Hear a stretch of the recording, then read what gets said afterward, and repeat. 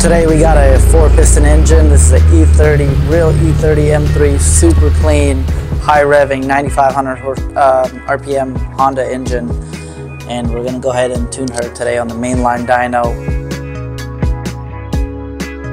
Got this thing almost on the dyno. A real M3 and a fake M3. Oh, it's got different taillights.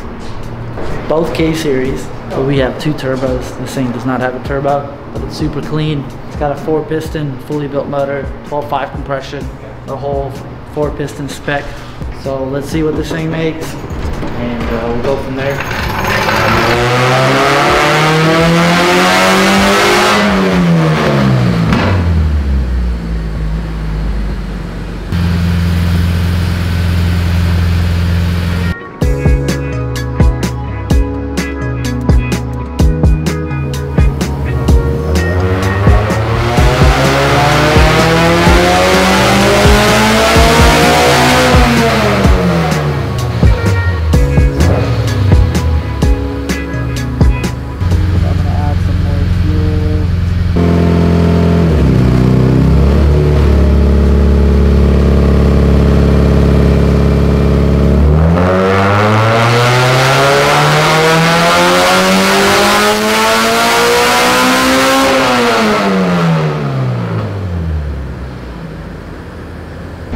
I don't make more power, I'm just not revving it all the way out. Okay. Just because I want to make sure the fueling, everything's perfect.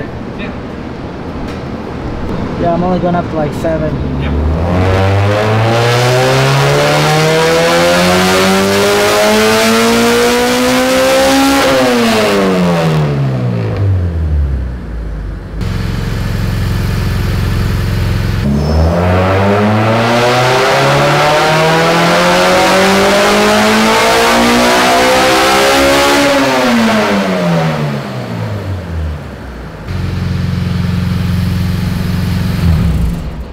Said 223? Oh, like 223, I only rev it up to 8,000. So at 9,000, you probably would have hit like 235 or so.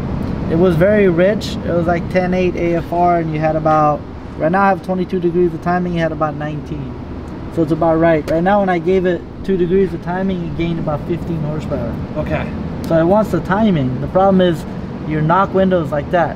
So you give it timing, gets to a point where like you cannot get to that window because you can't give enough timing. Because like right now I'm trying to figure out what air fuel ratio this motor likes. So I tried really rich, it didn't like it, then I went a little leaner, it liked it, I went a little leaner, it liked it, went a little leaner, it liked it, then I went a little bit more leaner, which normally these motors on the E85 will run like 12.5 and 13.0. Yeah.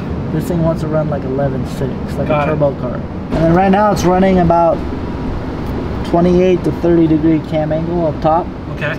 So depending on, I think that's all the 4-piston. They tell you not to go past like 32, 34. Yeah, no, they have that 60 VTC, whatever that's in there. It's a 50 VTC, whatever, but they usually lock them out past 32 up top. Okay. Because the more you advance the cam, the closer you get to that piston. Oh, right.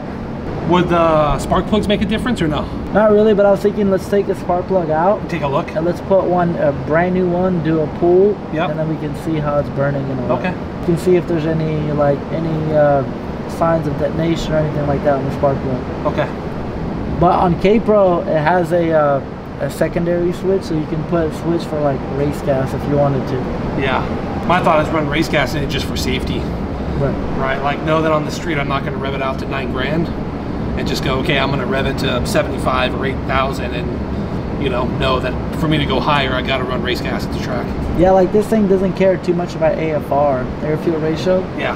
Because like right there, I ran it where it liked to run, and then I added 5% fuel, did a pull, lost. Took away 5% fuel, did a pull, lost. So he tells you right there the motor wants to be at that AFR.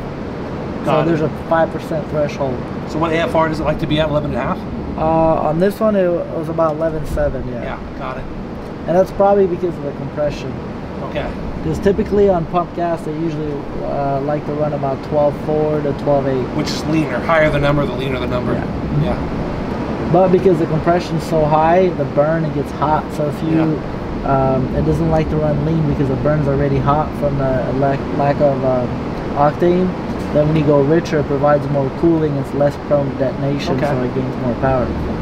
Well, the thing is, like, I like to explain and talk to you guys because the more you know right now, the more you understand, the less likely you're gonna leave me alone. Because you already, the less likely you're gonna leave me alone as far as like you don't have to question, oh, like what spark plugs I run or what do I gap on. Like before, I used to tune for a shop, and then the guys would just be like, all right, go sit in the office, and then, okay, car's ready. Customer like down the road would put spark plugs or something, and then it's like they would call me like, hey man, my car started breaking up, and I'm like, what'd you change? They're like, nothing. I'm like, well, something had to change. They're like, let me call you back. And they calls me back. It's like, the only thing we changed was spark plugs. I'm like, did you guys gap them? They're like, yeah. And then lowering the gap helps with higher compression because the spark has to travel back and forth. And when you put higher compression, there's more cylinder pressure, so it's gonna extinguish that flame. So closing the gap, the spark travels faster, and it'll take. It's like a boosted car. Similar concept. Because like on a stock K20, you don't need to gap the plug. You just throw whatever plug in there, it'll be good to go. But when you give it more compression, then it's making more power, more compression, then you got to gap the plugs down. So what I'm hearing you say is this car is going to perform much better on the E85. Oh yeah. Like way better. Okay.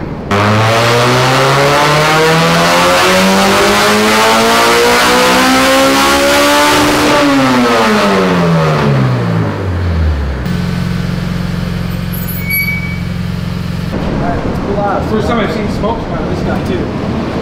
Yeah, it's blow line from the catch can because the rings are up. Well, let's pull out a spark plug and look at it and see. These are 7s. Cool. Is that right or wrong? It's fine. You can go up probably to an 8 spark plug. See how it's burning all the way up to the third one? That means it's kind of a hot plug. Okay.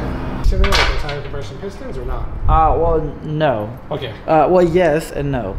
So like if you were running a traditional long spark plug, which I think that's what we had in there before, and it tapped. Then it tapped. Yeah, this one's not tapping, so therefore this one is perfect. Okay. It'll create a little bit more compression. Okay. Don't need to run this one. Okay.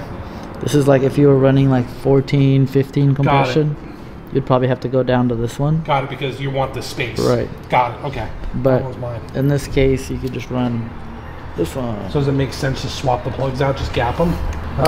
These usually come pre-gap. This should be around, it looks to be around like 29, 28 around there.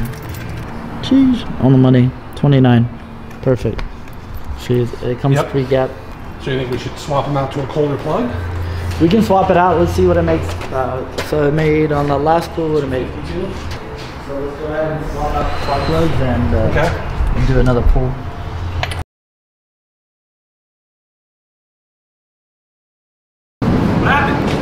He does not like those spark plugs. Yeah, so we're gonna swap out. So we're gonna swap out these spark plugs. I just want to test it, see why it's actually acting up like a rev limiter, and it's misfiring part throttle. But when you rev it, it's fine. Unless Honda is very sensitive to the voltage characteristics of the spark plugs. So depending on if it's a resistor style or non-resistor style, it'll misfire like that.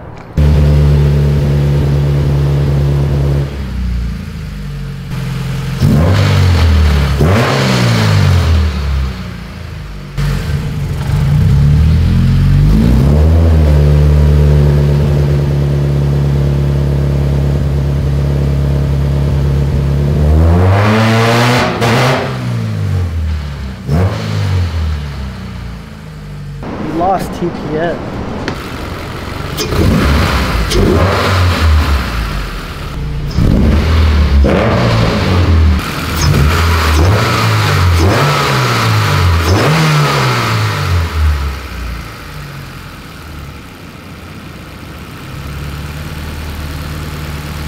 TPS is supposed to be moving, but it's a 0. So on the last dyno run, would it have quit on the last dyno run? I think so. So me swapping out the spark plugs, I just didn't pay attention. I didn't pay attention to the TPS earlier, but let me look at the last log. The K-Series stuff is very sensitive. K-Pro is very sensitive to TPS, so it'll give you all kinds of issues with, I've had issues where like people run these China or K-tuned TPSs. Yeah. And the car has all kinds of drivability issues, even though the TPS works. But it's very slow. It'll fall down there. I don't want to lose if there's a, like on the bottom, you know, when you pull it out. Yeah. Oh yeah, it's not on there. Oh, that's right. Yeah, it's definitely on there. Do what? Put a flathead in the TPS. This? Yeah. And then spin it. Go ahead. Spinning. Not picking it up? No, nothing.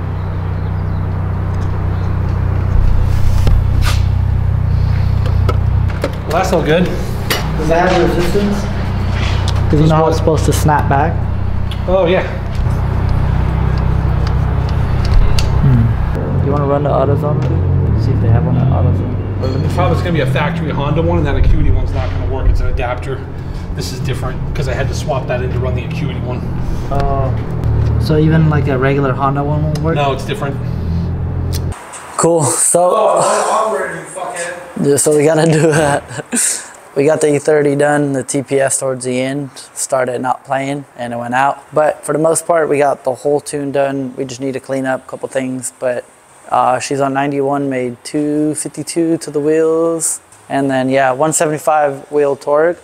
Keep in mind this motor is very high compression, so we wanted to keep timing very safe. Obviously it's gonna make a lot more. So this thing on race gas or E85 is gonna make at least another 30 to 40 horsepower more.